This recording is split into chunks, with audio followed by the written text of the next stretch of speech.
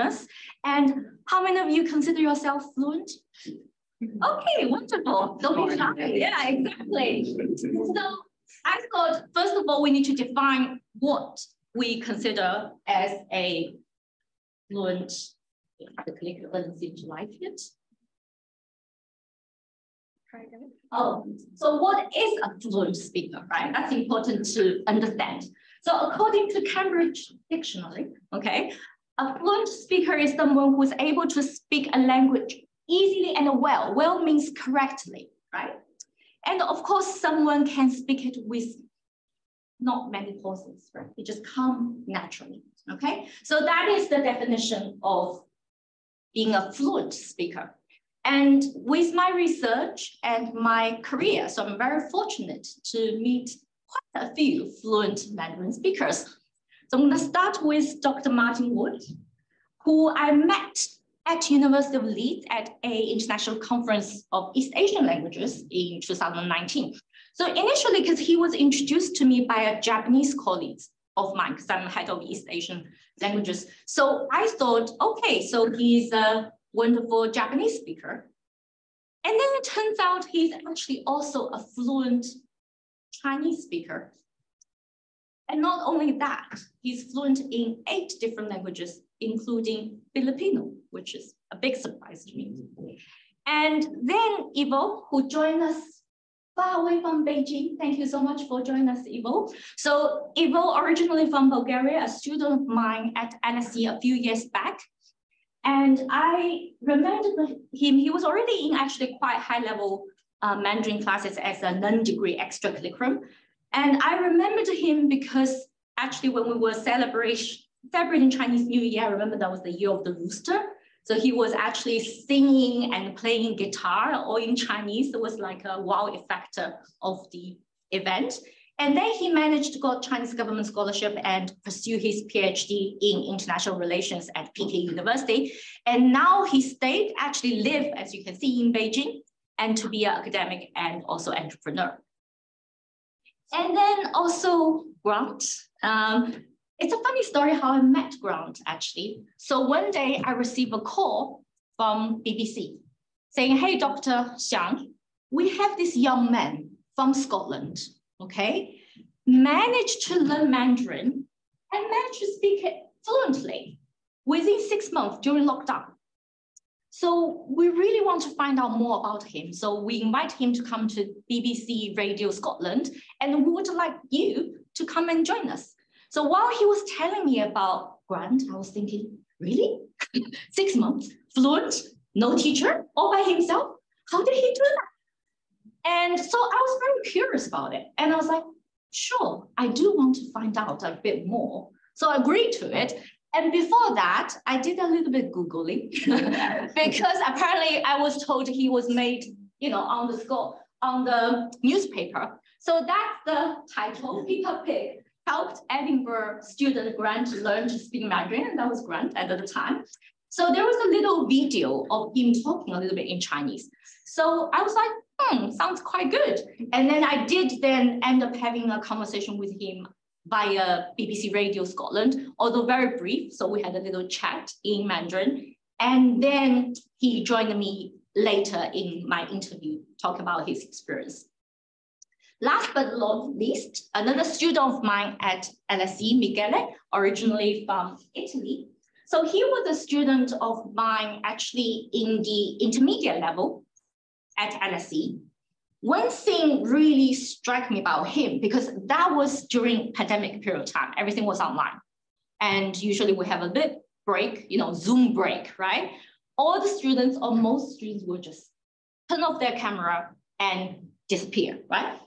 Michele will hang around and start to have a chat with me in Chinese, okay? So he really seek opportunity to practice his Mandarin. And also during the session, every time he has a question, he will consistently only use Chinese to ask.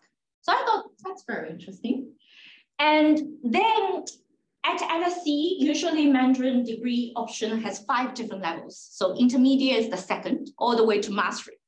But I just saw great potential of him. So we actually at LSE recommended him as our contestant on behalf of LSE to join the Chinese Bridge, the 20th Chinese Bridge competition in the UK. And he won the most creative award. And one of the things that's really, really interesting is that he managed to combine talking about his Mandarin learning experience with a bit of magic, because it's so fascinating. I do want to show that with you. So there's a little video. and it's a way to test, because a lot of you are learning Mandarin, so it's a bit of listening test, because he was sharing his learning journey. Okay, let's see how much you get and whether you enjoy his performance, okay? So let's see. Can we review?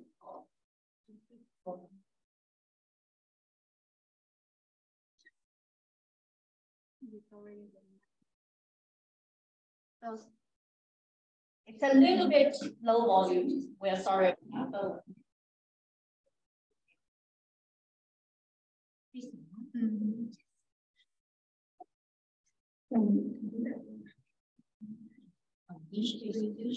Okay, sorry. We have to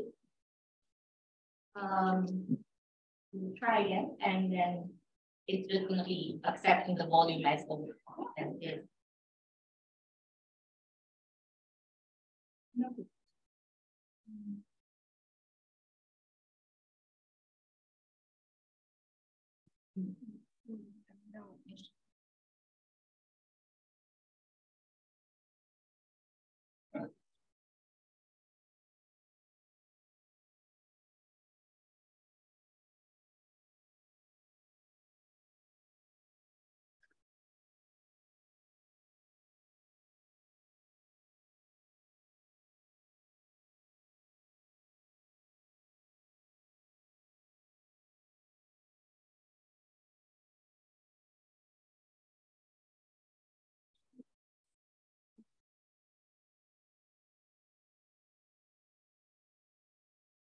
So he said he made this deck all by himself. So now he's playing the deck.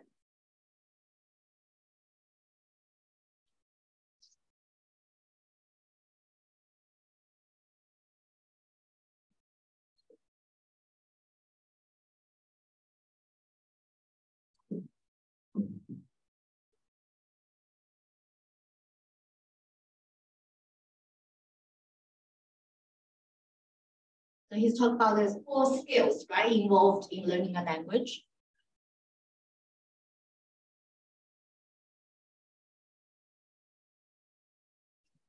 So listening is the easiest skill for him.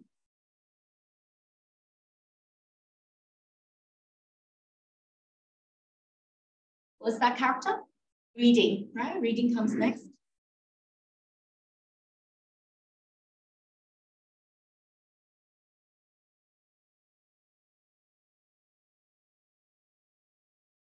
And then it's writing.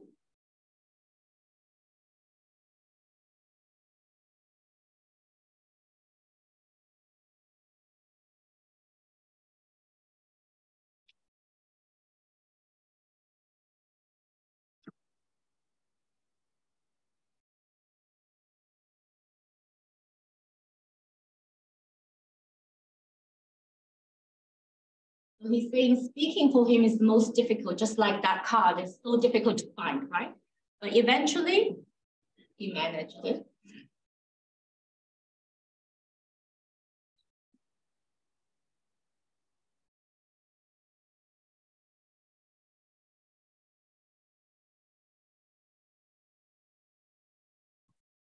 So still area for improvement, but he's already learning a lot.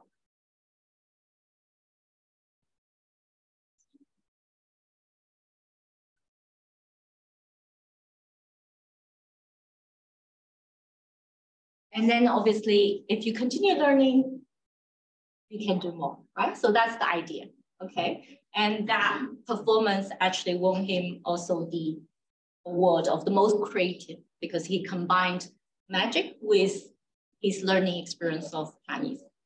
So the reason I introduced these 4 people to you, partly they inspire me to want to find out.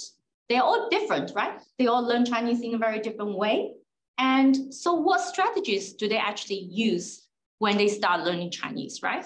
But the other thing is they're real people, okay? And so I also have the pleasure of having them actually join me here tonight. So later we will have a bit of discussion. You also, particularly for the people who come here today, you will have the opportunity to get to know them. And of course, Ivo, very much grateful because he joined us from Beijing. Okay, so this is the first set of questions. I think it's the real students and amazing learners inspire me to want to find out the strategy that they use to learn Chinese. And then I want to share just a little bit of literature. And I think we need to understand a little bit in terms of what's the difference between learning style and the learning strategy. So these two terms are very often being used together. From an educational perspective, so learning style tend to be this, general term, indicate a preferred or habitual pattern of mental functioning and how we deal with new information. So the nice thing about learning style is that we are all different, okay? And the learning style is not just one thing right or wrong. Each of us have a preferred way to learn, and there's a lot to do with our personality and even our biology. So what is interesting about learning style is that there's common traits, and there is this famous index of learning style developed in 2005. And normally we can be divided into 4 different dimensions. So what we call active, reflective, sensing, intuitive, visual, verbal, sequential, and global. So each one of us would fall into some kind of scale, okay, across these 4 different dimensions. Some of it quite easy to understand, right? For example, visual and verbal. So if you're a visual learner, you love graphs, right? That help you to digest and understand the information. While if you're a verbal learner, in your classroom, you would prefer to have a conversation and you would like to explain what you've learned to other people. That's the best way for you to learn. So for any of you who are curious to find out about your own style, there's a little test so you can do. And that I think that's a quite kind of a general starting point to understand yourself. But today we are focusing on learning strategies. So strategies is more specific, okay? And particularly when we come to language learning, so strategies are the conscious steps. So you made that choice, okay? It's the conscious steps that you do or the behavior you do to help you. So there's about acquisition, so how you learn the language to storage, retain the information.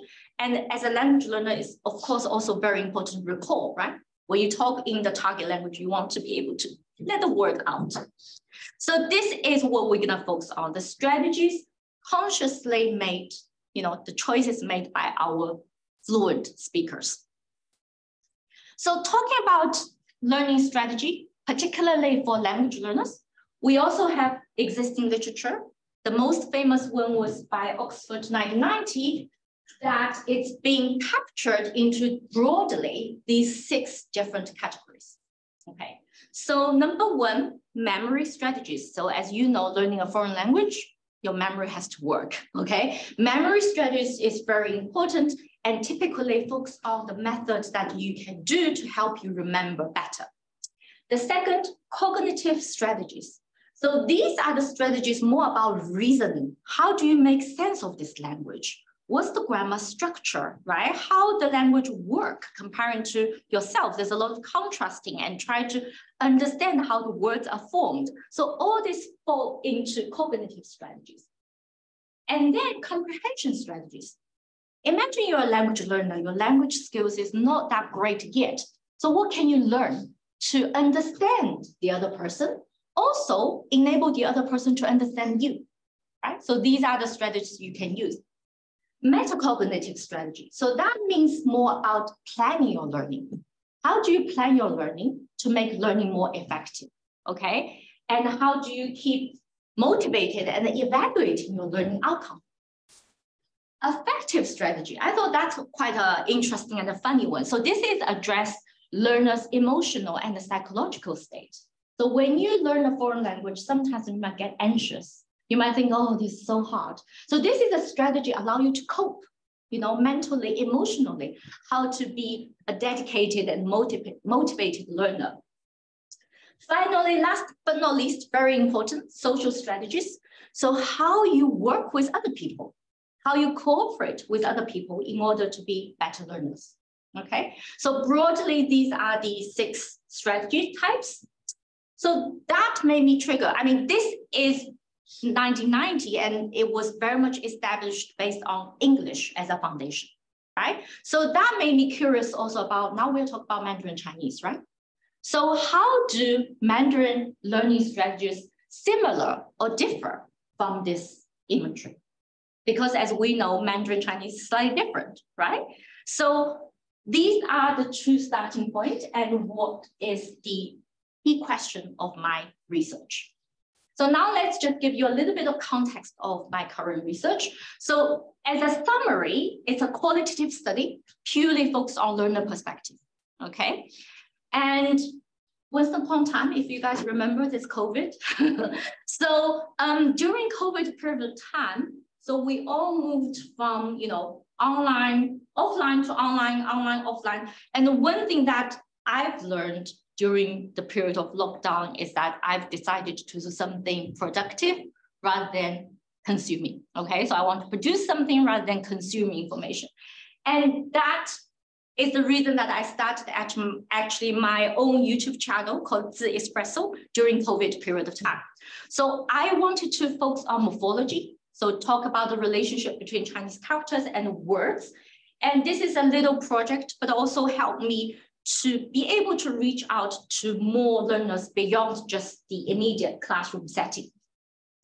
So there's 3 key themes in my channel. The first one is more about the usual theme-based. So I introduce one Chinese character and they tend to be based on theme. For example, the very latest video I've done is falling to the playlist of body parts. So I was talking about R, ear, okay? So usually what I do is I will introduce common vocabulary and Chinese idioms and sayings related to that. So the very latest expression is 耳顺之年.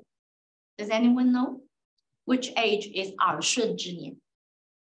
60岁, excellent. So, but why it's called 耳顺之年? Okay, so usually I will introduce the expression or idiom, I break it down and give you the historical and the cultural reference. So this is actually a very important saying from Confucius, how he looking back his own life, reflecting. 耳顺之年 means when you get to the age of 60, you should really be able to accept any criticism or anything people say to you with ease.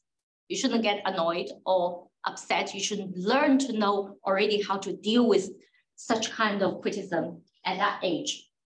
And then the big part is also about the interview series. So I interviewed fellow teachers like myself and language learners. And more recently is the daily headline where I want to introduce something more current. So I do 2 pieces of news headline every day from different media like BBC, Financial Times, so that we can learn something more contemporary. So here comes the interview that I've done with, in total, so far, 15 fluent Mandarin speakers. So the interview itself was all in Chinese. So I talked with them for about 15, 20 minutes, okay? And I asked them one key question. What are the biggest challenges that you encountered when you start learning Chinese? And how did you overcome them? Okay, and so in Chinese, we say 过来人, so they've been there, right?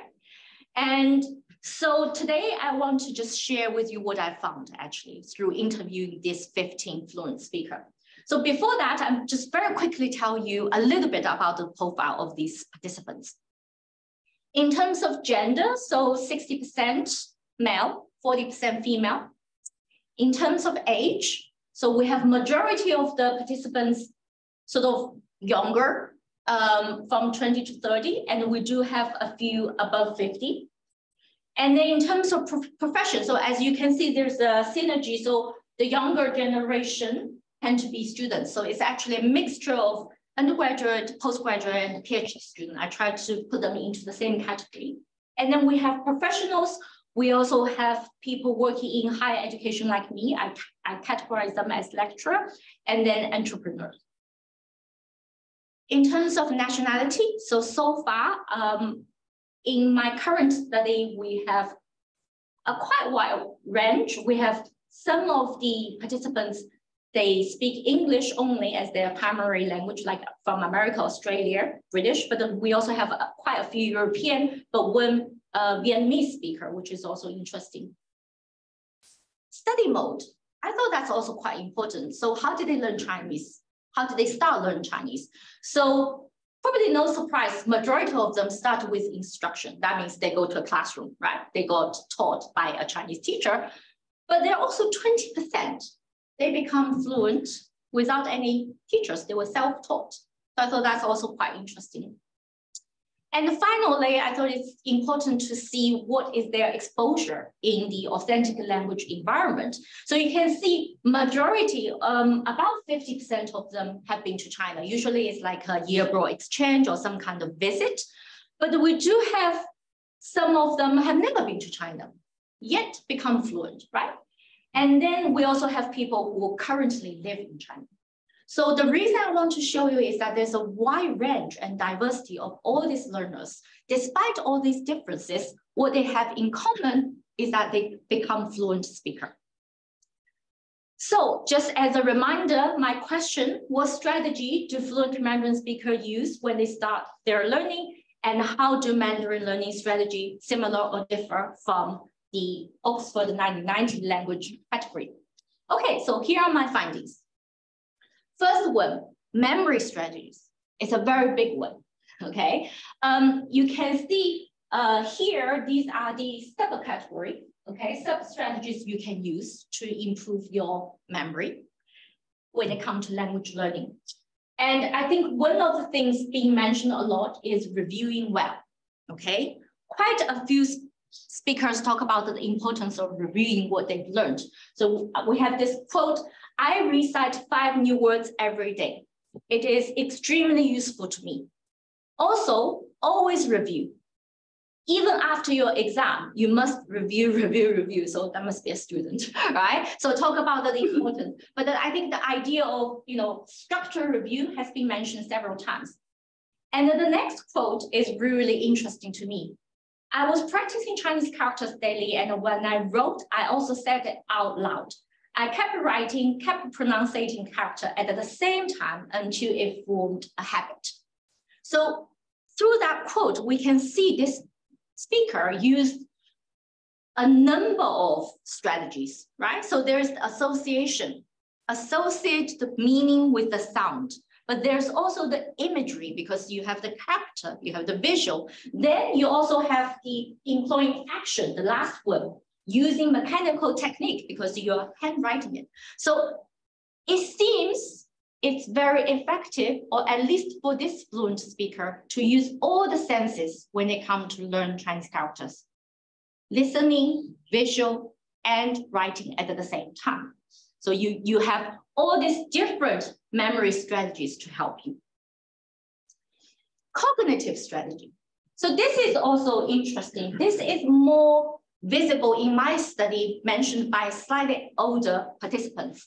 And they, particularly when it comes to writing Chinese characters, they all talk about formal practicing writing system, meaning sitting down every day, write for several hours, okay? And also, one thing is quite interesting is about this analyzing contrastively across language. The reason I use blue is this one is actually quite controversial. So we have one Italian speaker talking about when he tried to learn Chinese at the beginning, he tried to use that because contrasting, analyzing the language contrastively worked very well for him when he learned English, okay? But what he found is when it comes to Chinese, it just simply doesn't work because the language system is so different. When is the character, when is the Roman letter, he just finds there's no way for him to contrast in an effective way, okay? And then I have another fluent speaker who is from Vietnam, she also made a very interesting point, because as you know, Vietnamese is also a tonal language, right? So when she started to learn Chinese, obviously tone is a big thing for most Mandarin learners. So she said when she tried to contrast and compare Mandarin tone with Vietnamese tone, she found it really challenging and actually confusing. So he didn't find that contrast strategy work well for her. Instead, she found it actually much easier to learn it by English. I thought that's quite interesting. Comprehension strategy.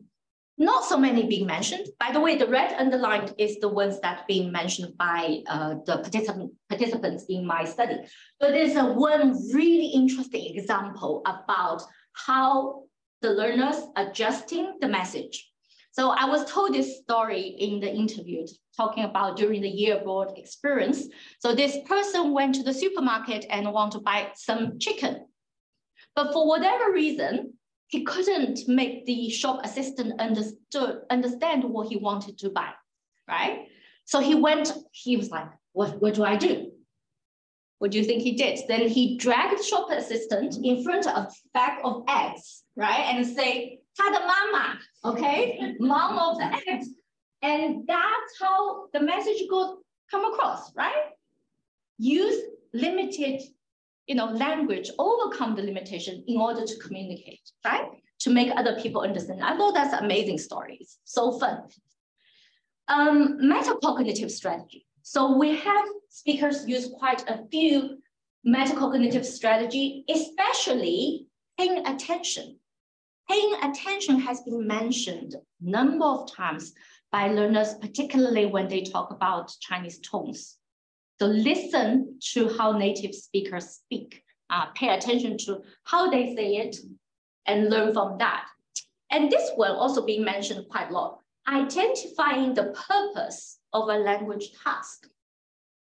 So a lot of the participants in the study, their interest might not necessarily be just learning Chinese for the sake of Chinese. Actually, some of them interested in Chinese history, some of them interested in Chinese IR. So what they did is that when they identify a learning task, if they want to read something, they will pick something in the field that they are interested in, right? If they want to watch something, watch a documentary in another topic that you are interested in. So there's a very conscious decision to plan the learning to make it more enjoyable, right? Because it's something that you feel familiar or it's more relevant to you. And I think seeking, practicing opportunity, again, that's a very big one, okay? So it kind of ranged from, obviously, you can imagine I have one participant started learning Chinese in the 80s and 90s, right? So he was telling me he started learning Chinese in Italy, and his Italian teacher, or who's the Chinese teacher, has never been to China and never met a Chinese person himself. So he thought, oh, all my tones are wrong because my teacher, who's Italian, is a linguist, cannot really pronounce the language to me very well. And in that time, it was very difficult. You have less resources to tap into. And then he decided to go to the local Chinese restaurant in Bologna. And then it turns out they were owned by people from Wenzhou who speak their own local dialect. So he has no way to practice his Chinese, okay? But nowadays it's so much easier, right? So we have people talk about they can just find a Chinese person at the tube station and start having a conversation, right? So, but the seeking practice opportunity or spend, doing your year abroad in China is another opportunity, right? So that's a very, very big one. This is the fun bit. I find it fascinating. Effective strategies. So by the way, so as you can see, apparently learning a foreign language is not easy. There's a lot of anxiety. So the strategies here being discovered or identified is like lower your anxiety, right?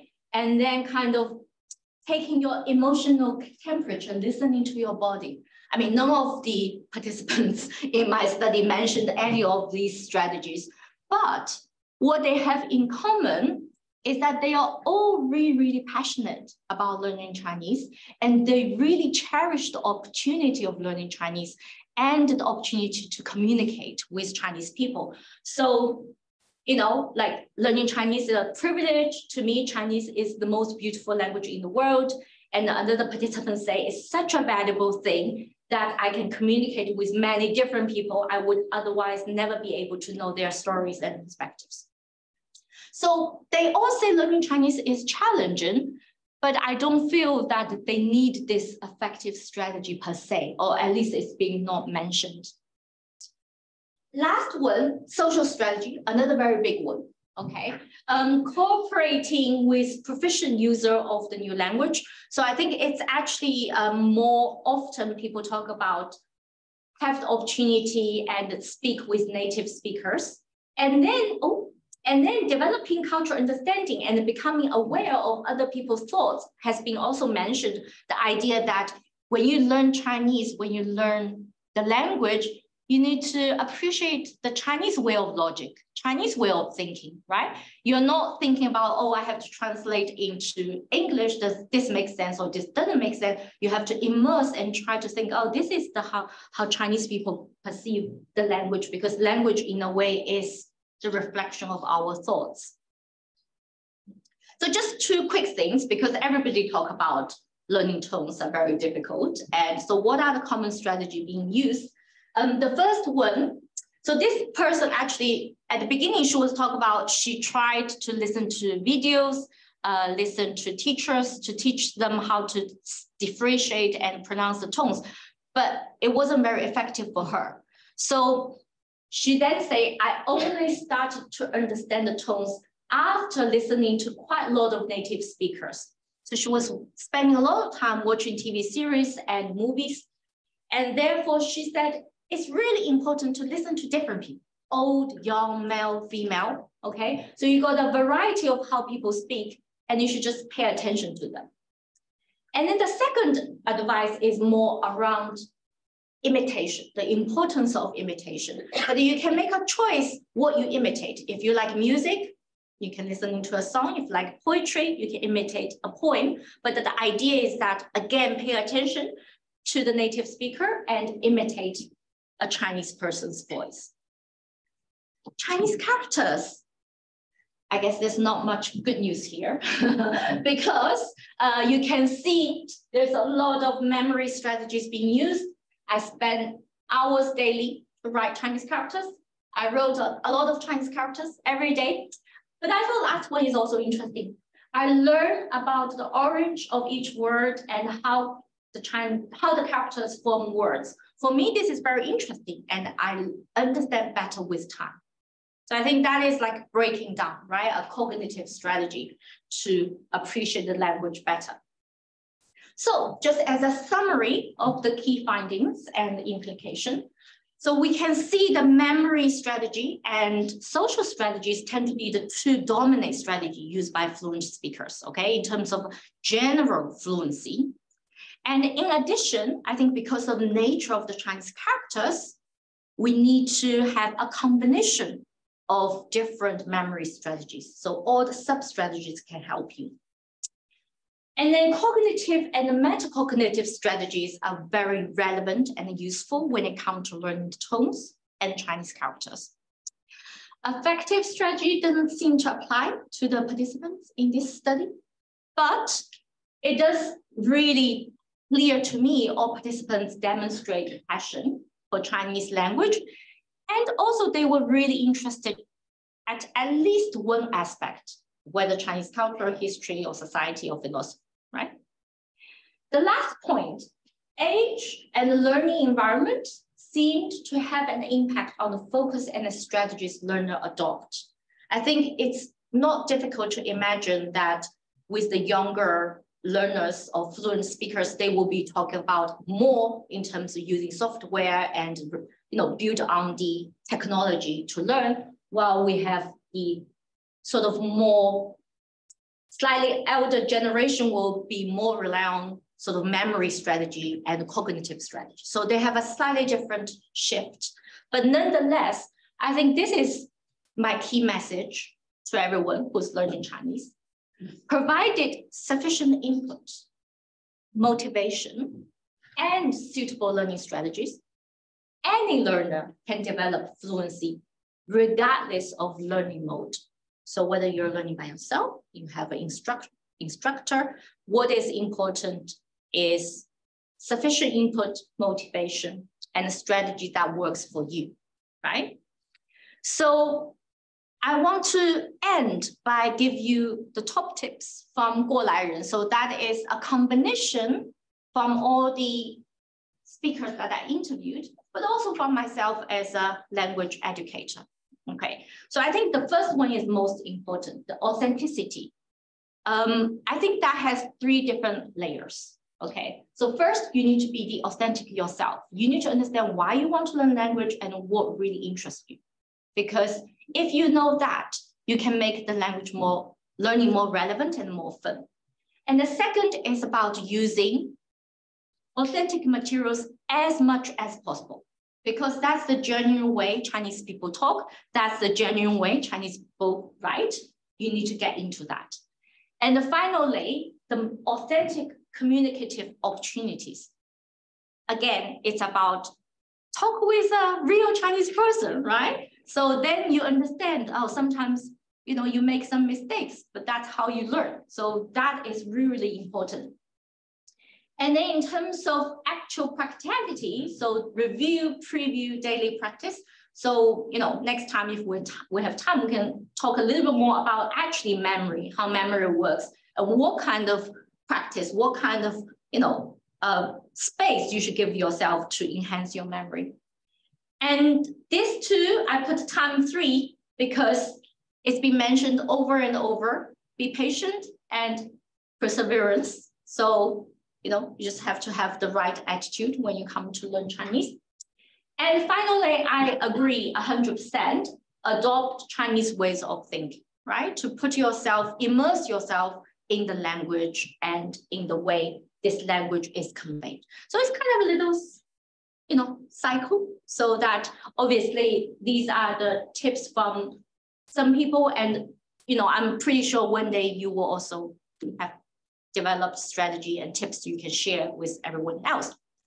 So feel free to check out my channel, and all the interviews, as I mentioned, they were done in Mandarin Chinese, but it has English subtitles.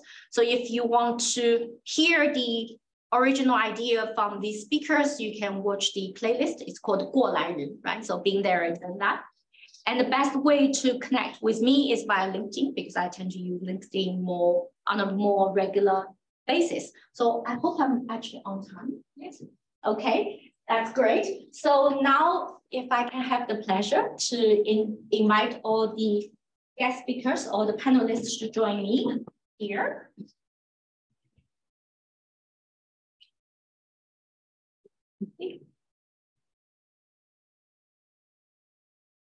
Okay, so let me just first introduce all the speakers, and then, by the way, we're gonna switch to Chinese, okay? So it's an opportunity for some listening, but also they are fluent speakers. They have to have the stage to show their language skills, okay? So first I'm gonna introduce Grant Swanson. So he's a self-taught Mandarin speaker from Highlands of Scotland.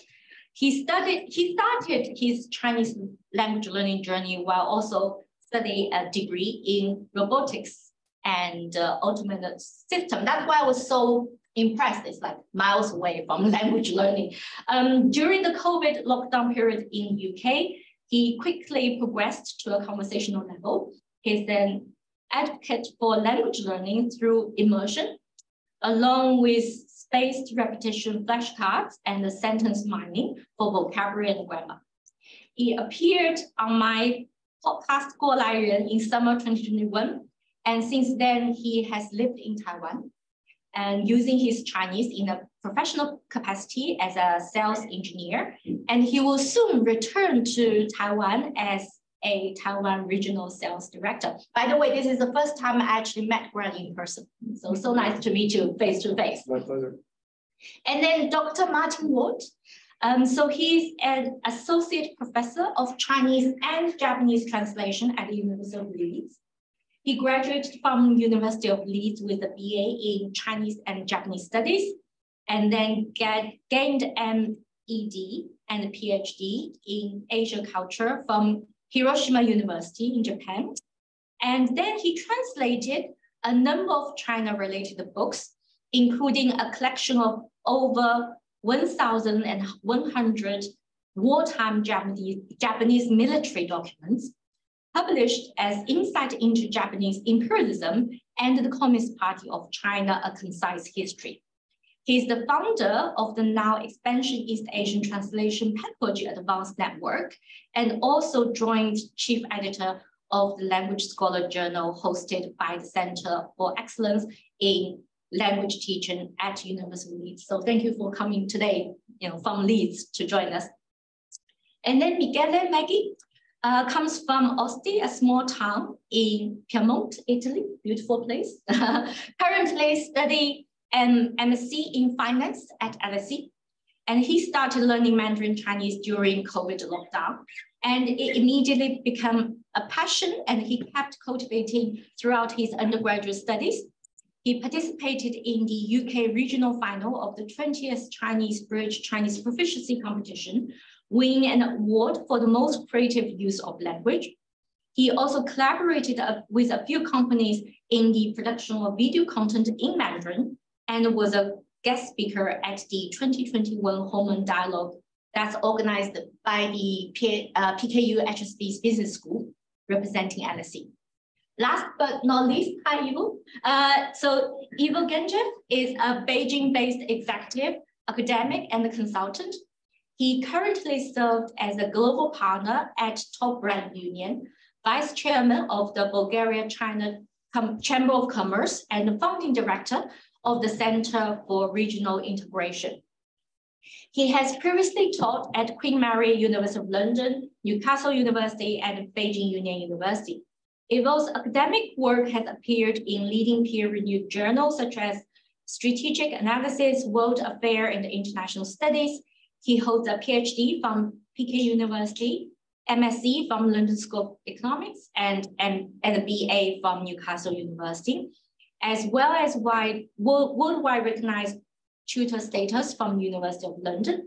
In his free time, he enjoys playing rock music and also learn languages. So he's got Chinese, French, Russian, Spanish, and Bulgarian under his belt. So welcome everyone. And Ivo, again, thank you so much for joining us from Beijing. 好的，那因为我觉得这个是用中文会比较有趣啊，所以呢，我想用中文和我们的几位来访者谈一谈，因为上一次我采访他们的时候也已经有1-2年的时间了，所以呢，我也非常想知道大家自从上一次参加了这个过来人的访谈之后，你们的生活中有什么新的有趣的事情可以跟大家分享？你们最近有什么新的动态？Ivo，从你开始好吗？好，首先大家好，我非常开心有这个机会跟大家这个分享一下我的这个故事啊。之前呢，上次我们这个聊天的时候，我还是北大的这博士生，也是这个伦敦大学的老师，然后从那个时候到现在，有好几个这个进展。一个是我参加了一个公司叫品牌联盟。这个公司本来那个董事长是我的一个朋友，然后他就想找一些这个海外的专家，这个参加他的一些活动。后来呢，还发现了他有一些这个跟海外合作的这个沟通啊什么的需要，然后他又请我过来帮忙。那我们这个合作了一段时间以后，到最后他又请我当他的这个合伙人。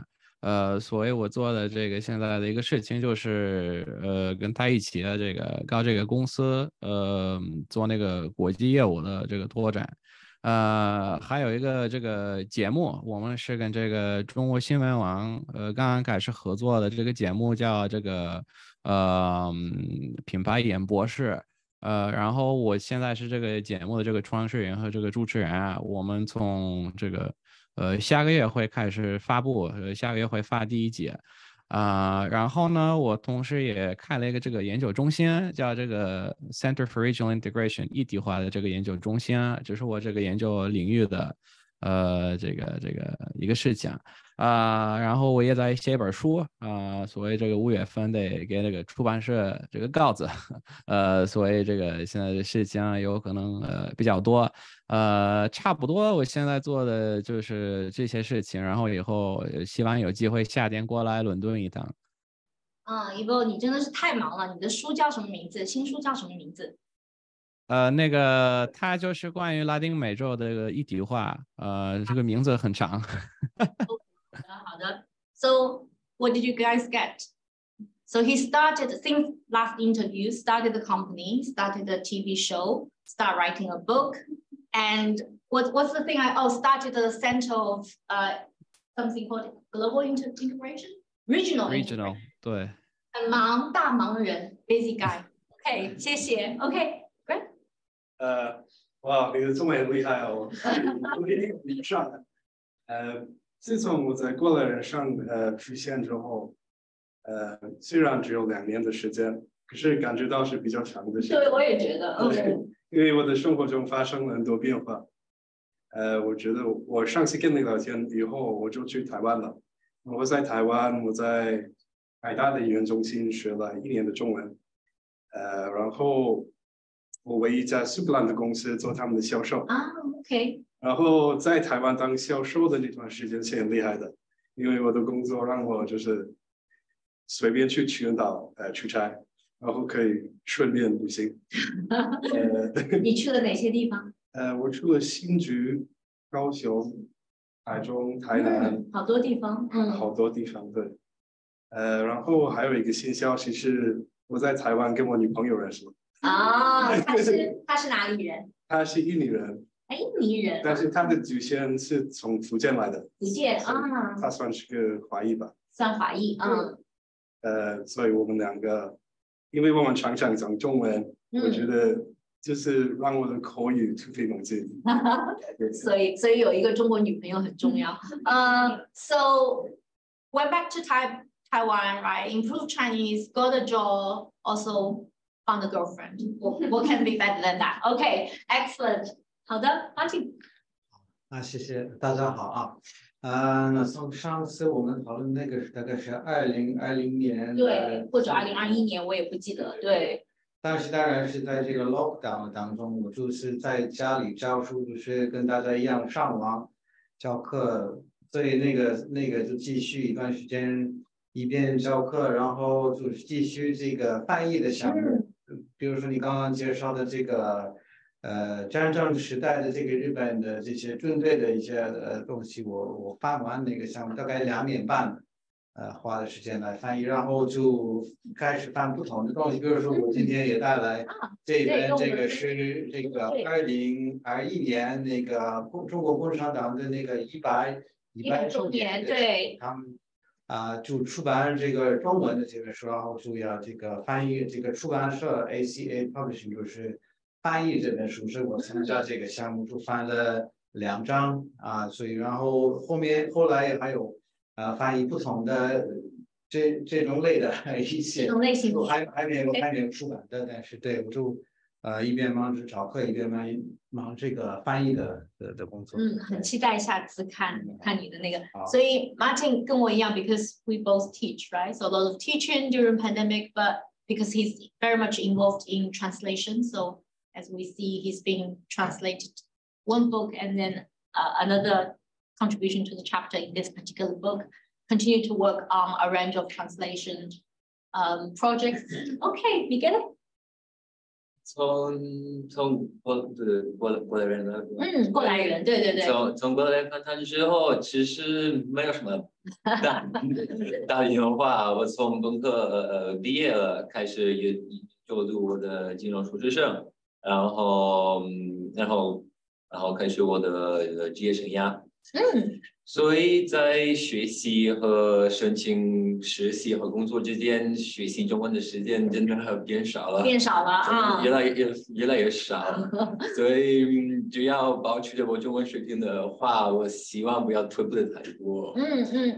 不过我在累积学习经历的过程中，我认识了很多同样在学中文的人。也偶尔被邀请参加不同的活动，所以我想说的是，练习中文的机会也不少。对对，所以从你的角度是要能够维持中文。So Miguel, I mean, graduate from bachelor degree, right, at LSE, and now he's doing a master. So he's saying, obviously, very busy with study. It's not easy to do a master in finance at LSE. But obviously, for him, is trying to find opportunity to keep up practicing Chinese. OK， 很好。那第二个我就是其实想说的就是，其实跟 Miguel 刚才说的也是有关系的。因为我们虽然是不同的人，他们也是在不同的阶段 ，so they are also at different stage, right, in terms of fluency and use of Chinese。所以我其实就是想问问他们，即便他们已经那么好了，对不对？即便他们的中文已经很好了，那他们有没有其他的方式，或者说怎么样保持，怎么样继续提高他们的中文 ？So the question around how do you maintain, how do you continue to improve your Chinese? OK, Grant, 从你开始。其实还有一个新消息我没有说。哦，新消息 ，OK。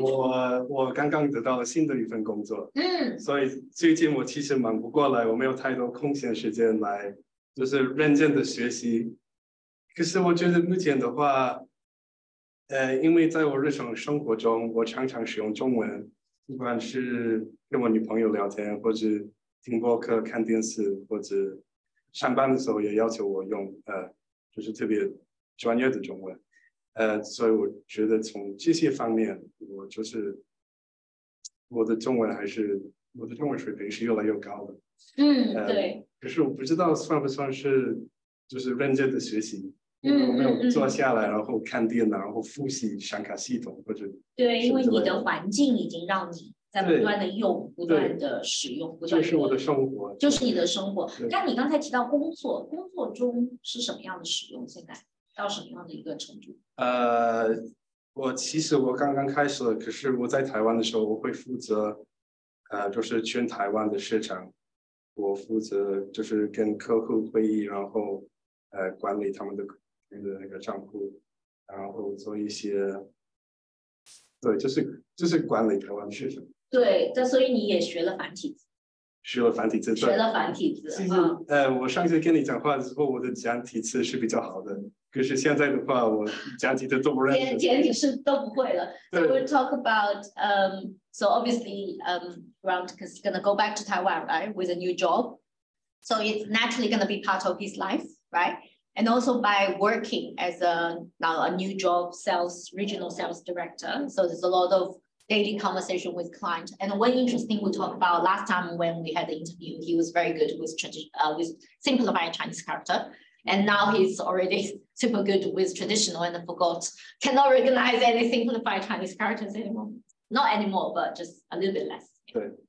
OK, Martin, 因为你的水平，因为你已经在做翻译了，这是一个非常高的水平了。你觉得你现在有没有刻意的，或者说你还没有有没有什么保持自己的水平或者提高的？对，就是因为就是跟你刚刚说的有关系，就是需要这个环境，让你来保持你的这个水平。因为我自己当然现在没有时间去专门去学习中文，但是因为工作的这个环境也是让我继续保持这个程度，所以我就是照这个日英翻译，然后这个中英翻译，每一个星期都要教一些。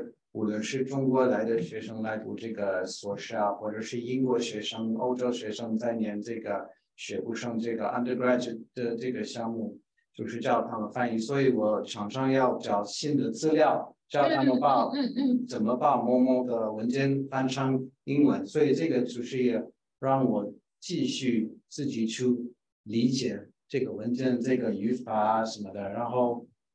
口语的话，就是比如说我们大学的中文老师常常聊天，对，有这个环境就让我可以保持。所以so Martin was talking about in terms of work itself also helped, right? Because he has to do a lot of translation, so he will be deliberately searching for different type of material to translate, and through doing the translation work, naturally it will help him to maintain the level, but also increase. And in terms of speaking, we'll grab Chinese colleagues to practice. And Miguel, I think you mentioned，你说了跟中国朋友，对吧？还有跟其他会说中文的人说话。对，现在没有时间。现在简单的回答是我不学了，但是这个并不意味着我不练习啊。就是对我开始学中文的时候，我花了很长时间背句子、背单词、背汉字什么的。现在我就是利用任何机会与说中文的人来沟通、来交流什么的，就是对，就是比较耳濡目染的。对，耳濡目染的过程。So it's more kind of a more natural and easygoing approach because he wouldn't have time to dedicate specifically, right, to learn Chinese, but will still keep in practice. 那 Evo 你在北京，那更没得说了，天天出门都是中国人。你觉得你的汉语还可以进步吗？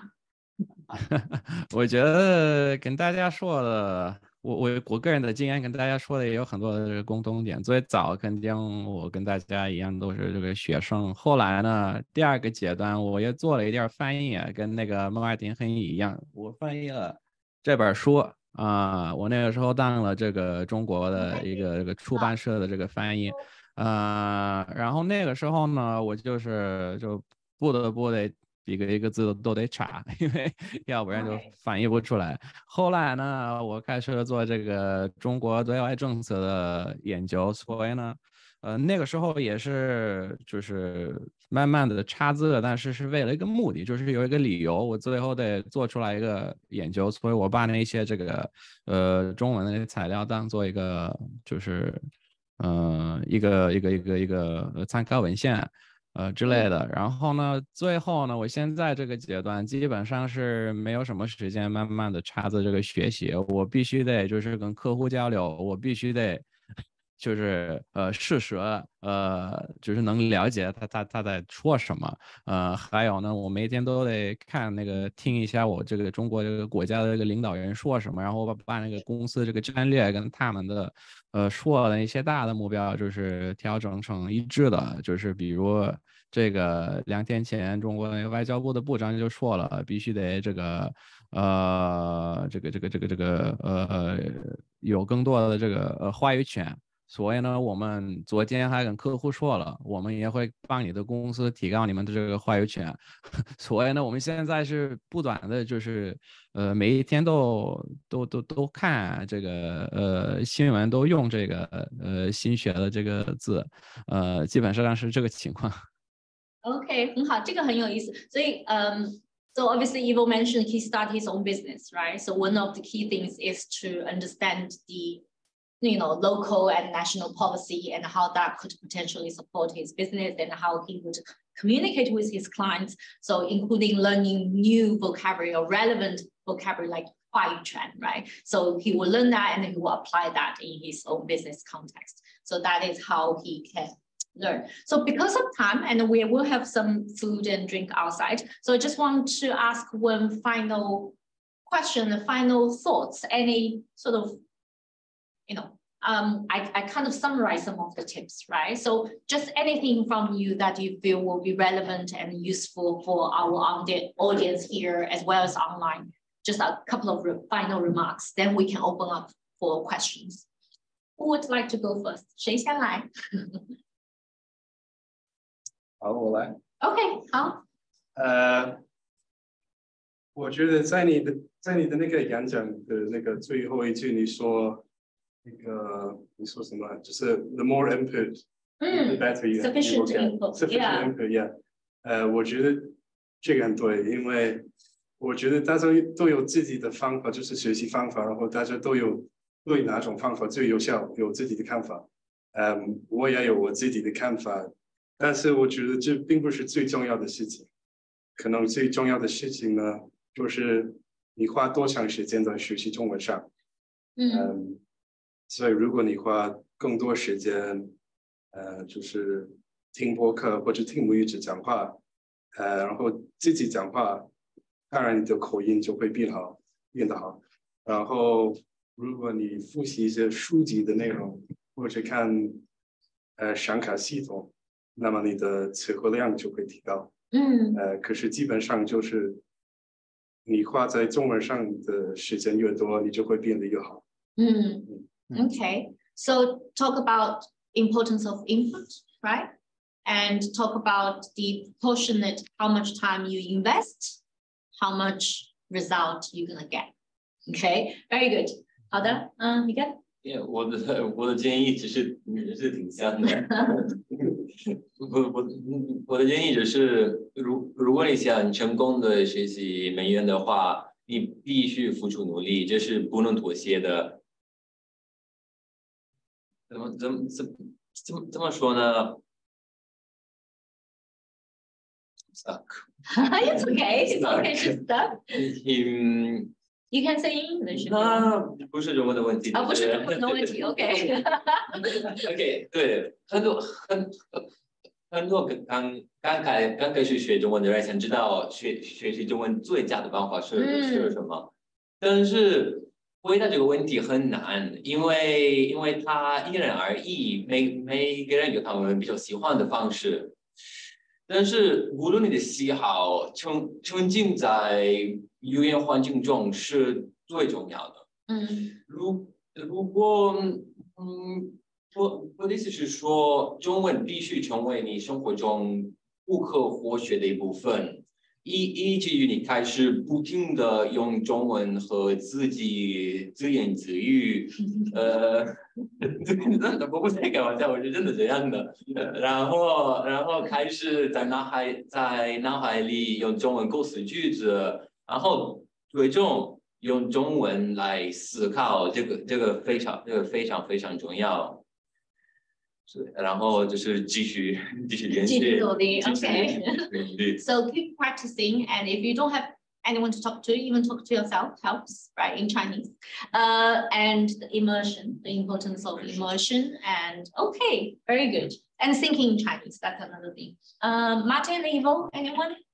我还加上我很同意刚刚两位刚刚说的，完全是这样子。然后我可能算是属于那个第20世纪，不是第21世纪的学习方法，就是20世纪的学习方法。我知道现在有很多很方便的软件，无论是在手机上啊、电脑上的，都有非常有用的。但是呢，在这个时代，我们就是比较期待你要一个东西，你明天就可以拿到。比如说 Amazon Prime， 我就说我要买东西，那个东西明天一定要到达才行啊。但是呢，学习语言这样子不是这种的一件事情。OK， 所以我觉得让这个 app 啊什么的有用，但是不能来代替你真的认真去学习。所以我可能看到我自己说的一些东西，在刚才这个演唱当中，就是说天天花很多时间来写字，然后说出来说写字写，我还记得。我觉得反正需要付出努力，需要时间，需要环境，对，不能说今天开始明天流利，没有这种事情，要认真。So time, effort, environment, all the combination of the three, and don't think about like get rich quick that scheme. Doesn't apply to learn Chinese either. Evo, final words. 对，我也跟大家同意，然后 Martin 刚刚说的也很对，我们现在有各种材料，就是包括就是线上的那些节目啊、博客什么的，都是学习材料，你可以不断的就是看一些你自己感兴趣的东西啊。然后关于这个汉字，我觉得这个得思考一下，你到底是不是需要就是非常就是有深度的，就是了解这个每一个字，还是你只是就是需要就是用电脑打字的？因为这个有可能得费很多的时间，学好怎么手写这些字，这个肯定每个人有不同的这个需求吧，但是如果你只是在生活中来用中文的话，我觉得你有可能也没必要就是花那么多的时间手写，你就了解这个每一个字的这个逻辑，这个每一个部分是代表什么就基本上够了。然后当然最后也就最重要的肯定是你来挑战自己啊，有一个理由学习啊，给自己定目标，然后就不断的继续努力。Okay, so talk about a choice, right? It depends on your needs of learning Mandarin. So obviously, handwriting Chinese characters can be really time consuming. So the question mark, is it relevant to you? How do you, spend your time wisely, improve the skill that you need the most. Unfortunately, currently LSE students don't have that choice. They have to learn to write Chinese characters. I do agree. I think we are moving on. So one day, if the moment LSE will introduce online exam, I will go for it for Chinese. There's no point of handwriting. And then the last thing was also talk about perseverance and working hard, keep going. And I think that's very much endorsed by everybody. So I think we are ready for Q&A. And if you have any comments or questions, you can direct your question to one of the panelists, or you can direct a question to all of us. So it's up to you. And just say your name and say your question. I do notice a comment say there's no woman. I did think about that. Unfortunately, I did reach out to female participants in my study. Unfortunately, logistic reason, people are not available. So I'm still very grateful. But yeah, that's the reason. Any questions from online and also from our audience? So maybe we pick the one from online first, just because, later you guys have the opportunity to mingle a little bit. Yeah. We have an audience, Nadia, online asking what are some common challenges that English speakers face when learning Mandarin, and how can this be overcome? So English speakers, well, so Nadia 都是我的女朋友。或者是这么巧，她的名字是一样的。Okay. 那好吧，so would you like to answer that first? It could be your girlfriend, yes. So because it specifically talk about English speakers. So what are the challenges English speakers face, and how can these be overcome? Probably, well, the most obvious one is, of course, that English does not have any tones. So this is probably the hardest thing to learn when you're just beginning.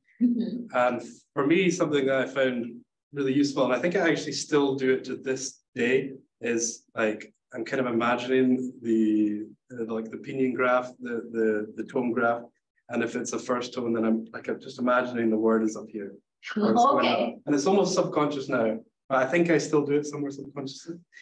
But this is probably the biggest challenge I think English users will face when they start learning Chinese. Okay, so kind of somehow visualize it and then help you to kind of pitch the pronunciation. For me, that helps, yeah. Okay. Like if I'm saying like ni hao, in my head, I'm seeing like ni hao. Like, okay. I think honestly, yeah, I still see that. Okay. Martin, anything to add from your perspective? Yeah, I would add something, but maybe not in the preliminary stages of learning language, but maybe a little bit later on when we're trying to produce the language ourselves, whether written or particularly written language.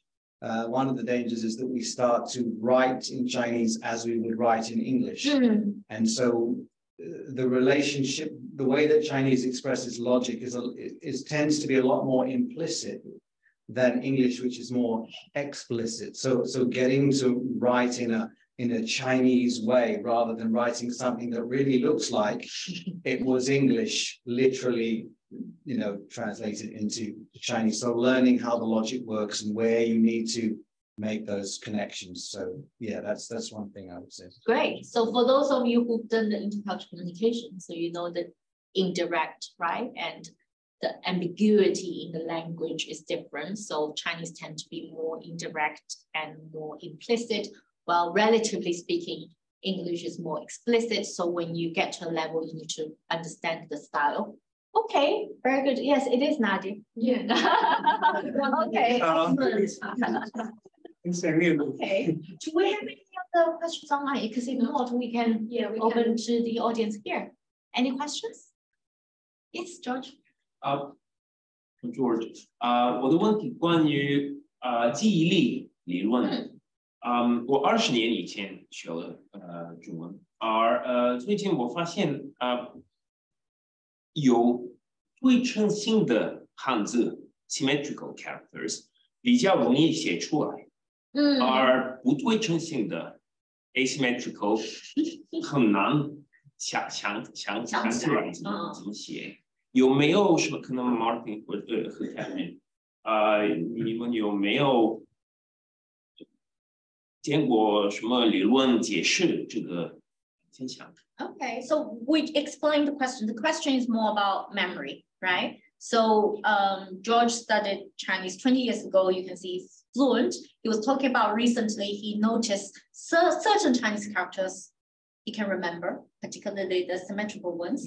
But then the other type of the character, for some reason, he found it a bit harder to recall, right? So he was asking if there's any theory or any, kind of science behind it can explain that. Anyone want to have a go? So I can comment briefly on that. So I think, so our memory has two types. One is what we call storage memory, okay? And the other type is called retrieve memory. So storage memory, it's the information is constantly there. So like your childhood memory, right? You might not need to remember it, but it's there. Retrieve memory, it can be, I just literally introduced Grant to you. You can now think about his name, you know it because it's retrieved high, but next day, tomorrow morning, you might forget. Yeah. So the idea of imagine how it works is that you go to a party, imagine you have all the people in your life ever you've met, they were there. So your mom and dad at that party will be storage high, retrieve high, right? But your school teacher will be storage high because you can recognize that's your school teacher, but somehow the name didn't come to you. So retrieve low, right? And someone I just introduced to you, it will be storage low, retrieve high, because immediately you can remember their name, but next day you might not remember. And if there's ever a delivery man ever appear in your life, it's storage low and retrieve low, because you just forget. So what this tells us in your particular situation, so this particular type of character tend to be retrieve low. And the reason for retrieve low, so the retrieve storage or memory become low, a lot of times is maybe, yeah, because I don't know exactly what characters you were referring to. Most commonly is just simply you're not using them as often as the other characters, or they are not relevant to you. So you have less opportunity to retrieve it. And that could be the reason behind why certain memory, it will just become harder. There's a lot about how frequently you will come across this and how relevant these memories are for you, because your brain is filtering all the time. But I don't know, because I don't know exactly which characters you were talking about. So 比如说过来有对称性，过是不对称，没有对称性。但是来就是你一定要是正好在一半一半的那种吗？对，很有。But not so many characters are like that.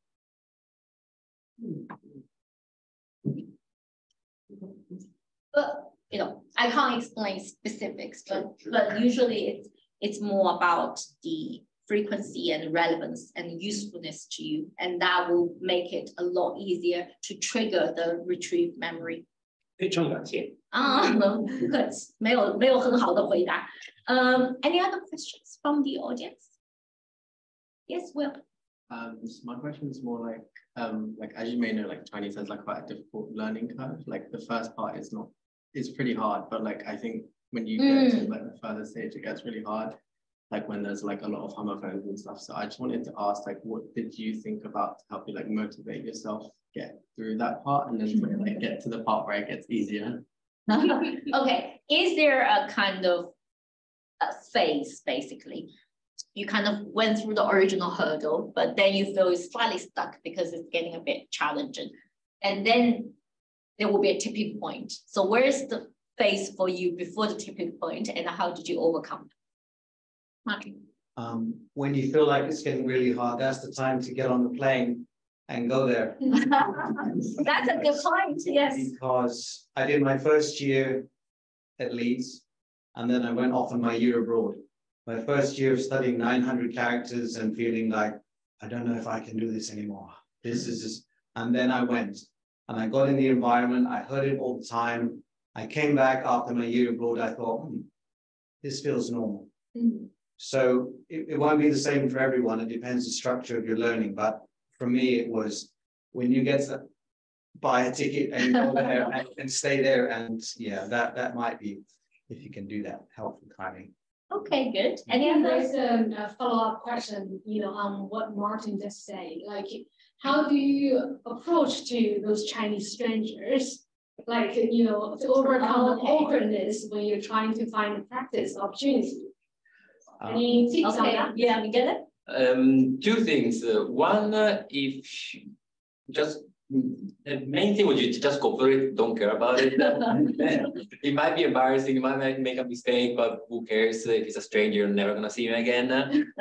Secondly, which would be more advisable, I think, there are so many apps online where you can meet Chinese people that want to learn English. This is how I studied.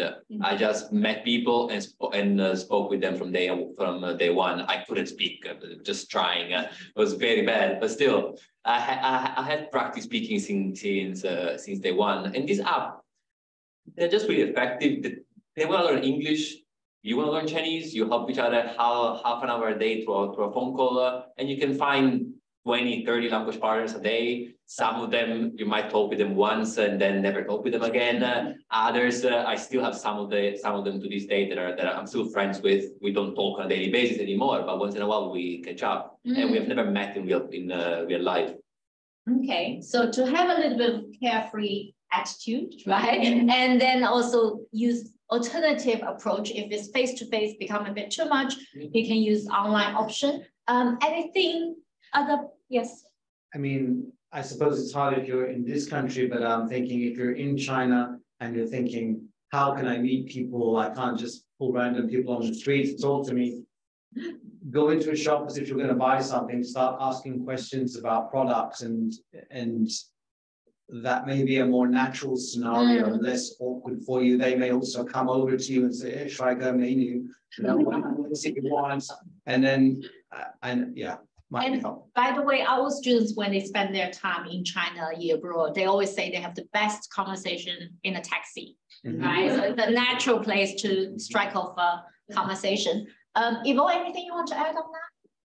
Yeah, I mean, I've kind of become an expert at meeting people in different places just because we have to travel. So one thing that our company does is we organize events in different cities, and the provincial governments are our clients, basically.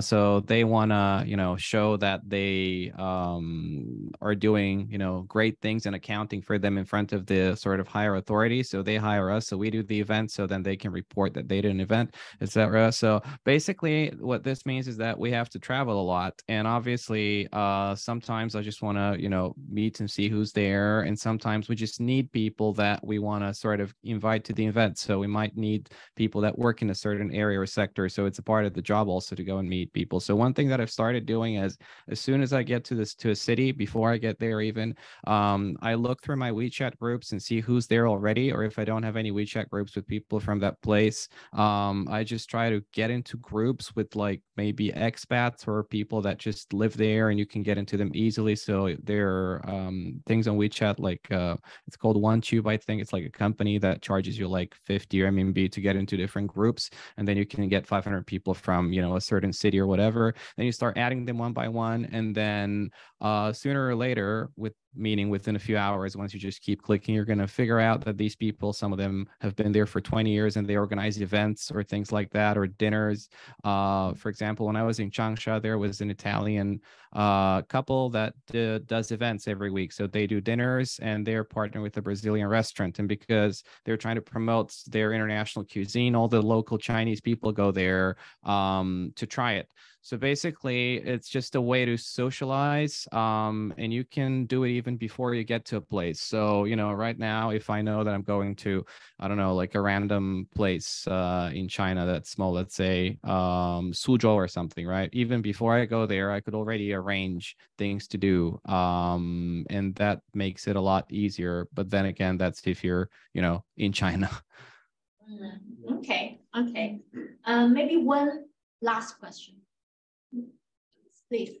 大家好，我是小美，我是亚北学员的学生，我中文学了3年左右。首先也很感谢 Dr. 他为安排这么有趣的活动，也感谢各位提供很有用的建议。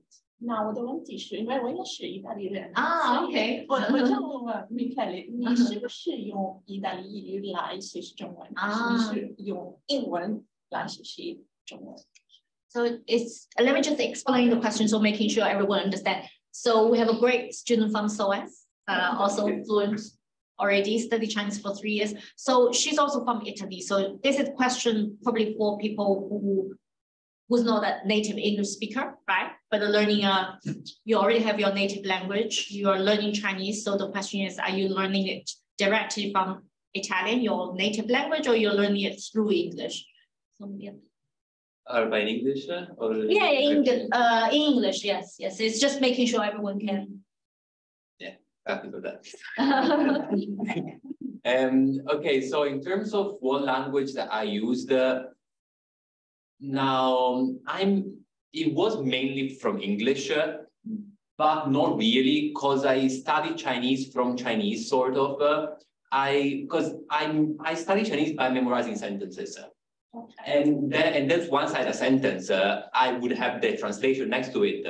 Then once I memorize a lot of sentences, I will start combining them directly from Chinese to Chinese.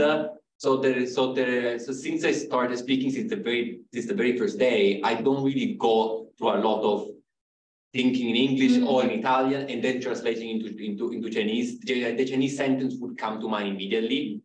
Having said that, some of the Italian grammar structures could be more useful to understand the Chinese. Really? Compared to English?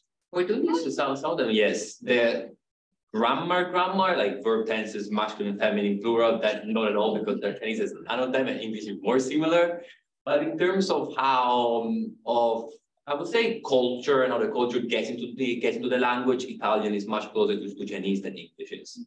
Okay, cool. Ivo, I wondered whether you want to add a little bit, because obviously you're also, you know, when you learn, is it English? I mean, I try to. I mean, at the beginning, I don't really know that. That's not the way that I think about languages, because I don't really translate things I'm a very bad translator. The fact that I worked as a translator is actually kind of a miracle, because I'm an awful translator. But when I think about the way that I'm saying something, I just try to think of it in the language that I'm speaking, because otherwise it comes across usually as sort of very weird or more difficult to understand. So at the beginning, what I was doing is I was just constantly watching silly Chinese shows.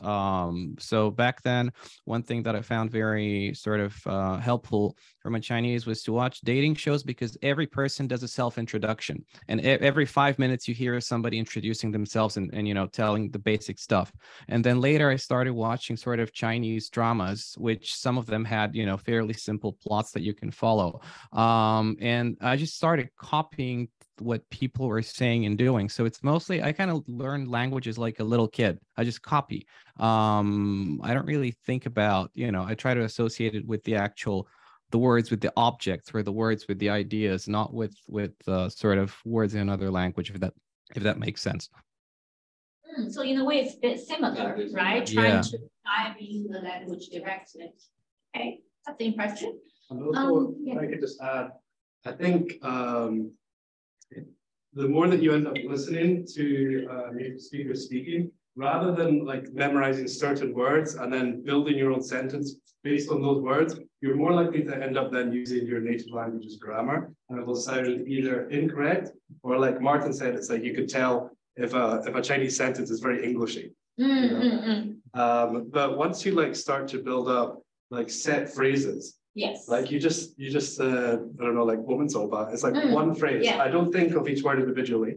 Yes. And then once you end up building these building blocks, now you can start to construct sentences based on like very natural phrases that you hear all the time. yes. And then your language becomes far more natural because of that. I do agree to that. That's how I learn other languages. And I can manage, impress, you know, people from different places thinking, oh, you're expert. No, but I can say a few expressions very well. So I can like fool them thinking I'm fluent in the language, but I'm not. Because of time, as I said, because we have a networking reception. So I just want to take the opportunity to thank all my wonderful panelists so much. Thank you so much for joining me. And also thank you so much, Ivo, particularly join us from Beijing. Can we give them a round of applause?